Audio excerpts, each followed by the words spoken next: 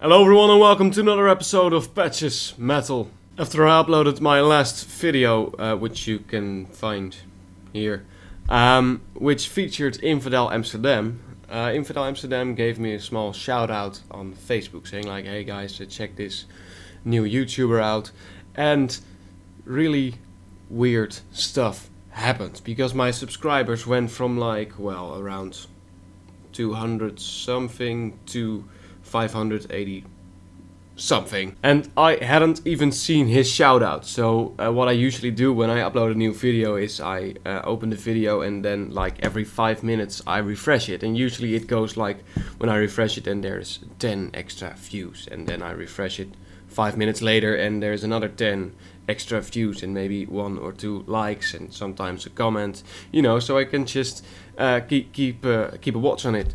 But then suddenly I was like, alright 10, alright 15, alright 20, alright 127 views, and that like, whoa, I didn't even quite realize it. I was like, wait, what just happened in the last few minutes? And then I saw like all these Facebook messages going like, whoa man, Infidel Amsterdam gave you a shout out, congratulations, and congratulations on the shout out. And I was like, whoa, what the fuck's going on? But well, apparently that happened, and it just made my channel go from here to whoop. So Infidel Amsterdam, thanks a lot. All the new viewers who came here because of him or over any other reason, welcome. And thanks a lot to all of you as well. And all this new fame and glory came with a lot of questions for me on Facebook, in messages, etc. Just a lot of things like, hey man, what do you think about this band? Or hey, what's your favorite band? Or hey, etc, etc. So what I'm gonna do in the next video is make a questions and answers video. So if anyone has any other questions, please just leave them anywhere. My Facebook link is in the description below, where it will always be. And just contact me with whatever you want to know. Now, on to the episode, which is gonna be about reality Deformed. Now, I talked to this guy, Jens de Vries, who initially started Reality Deformed as a one-man project. He worked on a lot of songs and eventually, you know, made enough to record an album, but couldn't afford it. So he just kept on writing, and at some point he invited another guy, YUEAH Dijkstra, who could just, you know, write a few lyrics as a tryout and do a few vocals. And well, the combination worked perfectly for them, so they kept this new lineup as the official band. Now, the thing I like about this band is that even when we were talking about it, we couldn't really decide what genre it was, because it's obviously black metal and there's obviously death metal influences, but there's also this kind of progressive sound throughout every song that doesn't really fit with anything, and actually the entire band doesn't fit with what they do, but that makes it cool. Yeah, I'll just shut up, have a listen.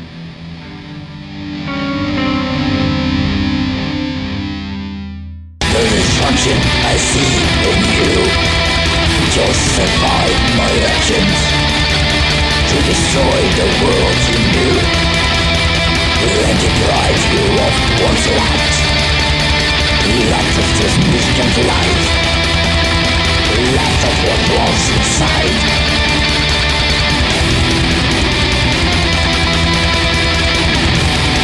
Breaking the line between hope and hell.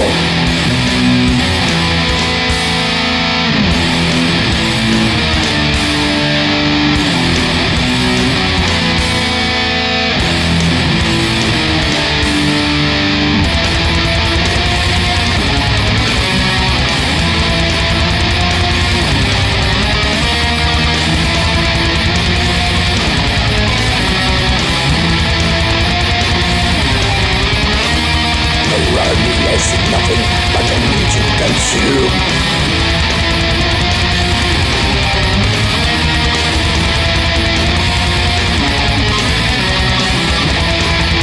Around me I see nothing but failure.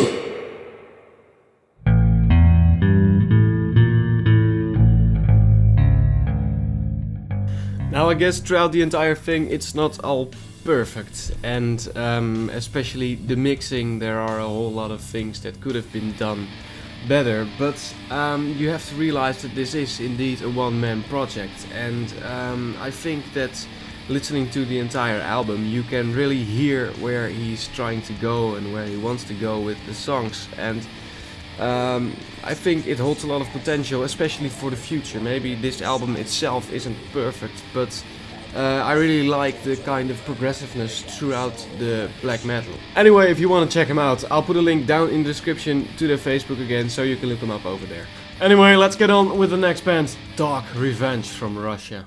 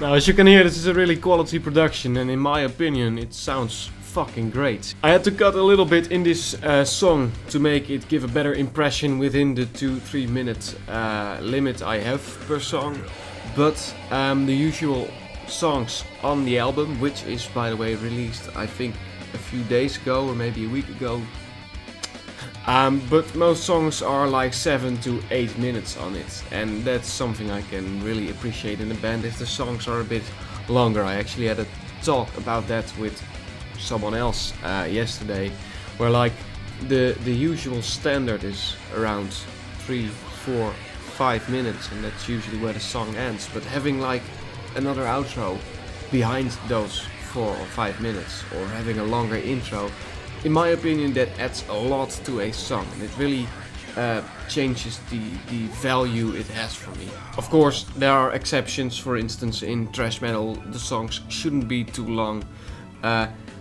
Well, I think that's actually the only exception I have. Thrash metal songs can be short, but other than that, the longer, the better. So the same goes for this band. I'll put a link to their Facebook down in the description so you can look them up if you enjoyed this music, if you enjoyed the music I'm playing right now, which is also them though from another album. So the Sense vs. Sanity album I talked about on my Facebook is still not here, so I decided to film this video today, and I'm going to film the Sense vs. Sanity plus whatever other bands I'm gonna find video in the future. Brutality, another band, is also gonna be in that video.